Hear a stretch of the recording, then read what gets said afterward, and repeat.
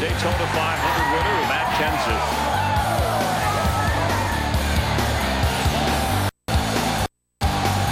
Kenseth trying for 2 in a row. Now, Darrell, he leads Jeff Gordon by half. There is Katie on the pit box. And the gap has not grown. It's not grown smaller. With 22 laps to go, is it time or is it too soon for Jeff Gordon to be worrying too much about the deficit? This is exactly of the last time we went green after a caution.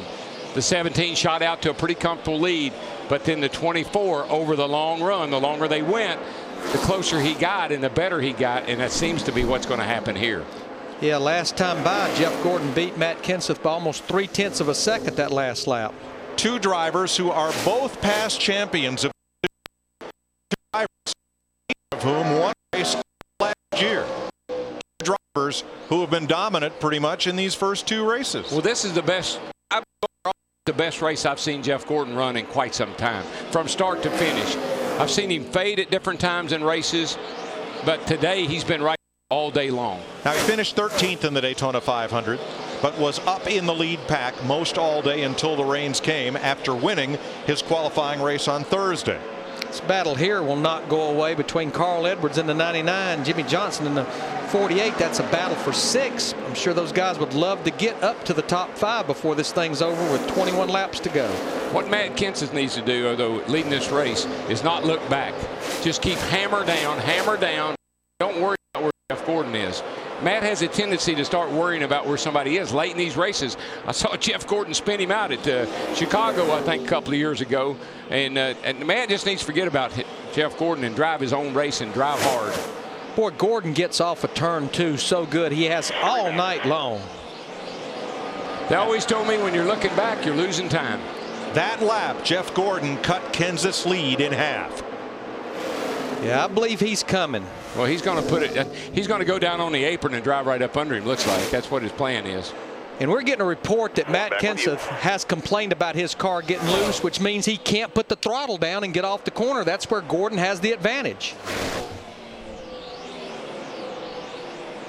Kind of tit for tat here. They look like they both get through this end pretty good, but the other end's where Jeff is better. Jeff drops that thing down on the apron in 3 and 4, and Matt can't stop him.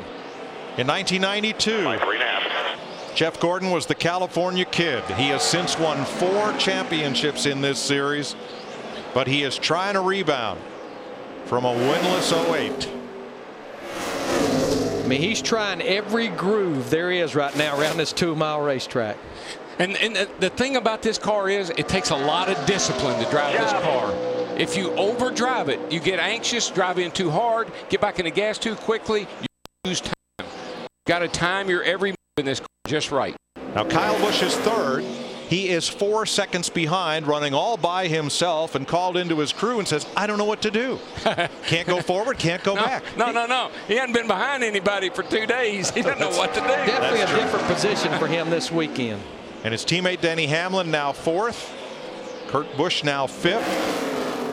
Still with 16 cars on the lead lap. 18 laps to go. There's the 2 crew chiefs, Steve Letarte on the left, Drew Blickensderfer going for his 2nd win in a row on the right. I believe that Jeff Gordon has the best car, Larry. I believe he's better than Matt, but he can't get in a position to get by him, and I think when he gets outside of him like that, or the air off of Matt's car is taking the front grip away from the 24, and he can't make the pass. Chief Steve Letarte told Jeff during cautions, you've got the best car here out on the racetrack. Go get him. They changed. Now Matt's down on the bottom, and Jeff tries the high line. Let's see how they come off turn 4 here and see how that works out. About the same. Not much difference. I mean, their lap times are not varying from each other. 41.85 to a 41.84. But boy, that lap there, Matt Kenseth really pulled away from Jeff Gordon. Yeah, he brought that lead back up to 0.6 of a second.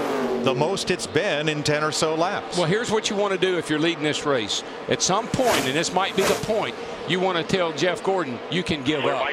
You might as well quit. You're not going to beat me. I've got some in reserve, and you can hammer all you want to, but I'm going to beat you.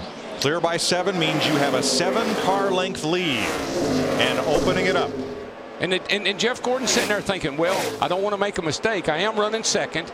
So if Matt's that much better than I am, or if he's going to drive off and leave me, I might as well cool my jets. And that lead is now up to 0.8 of a second. Is Jeff Gordon cooling his tires and waiting a bit? There's 15 laps to go. There's still plenty of time. Well, that's a sly old fox, you know. You'll kind of fall back off a guy and make him think, okay, you got me beaten, I give. And then all of a sudden you turn on the afterburner. There'll be 14 to go when you get here.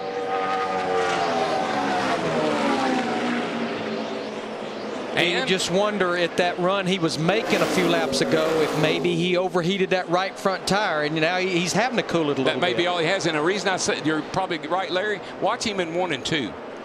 Jeff Gordon seems to be sliding up the hill in 1 and 2.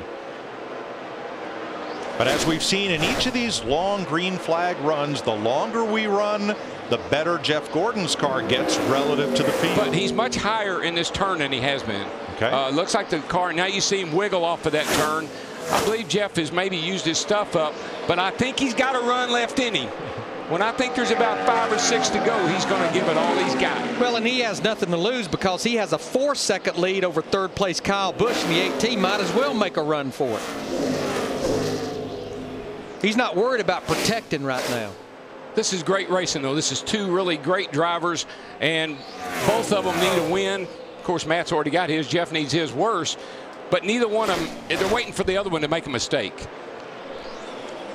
And it's very rarely either the one of them makes a mistake. These 2 guys are probably the 2 drivers of all the ones in the field that are mistake-free most of the time.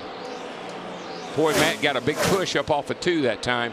But Jeff Gordon closed in by 0.2. Yeah, well, I think Matt was really sliding up the hill coming out of the turn that time.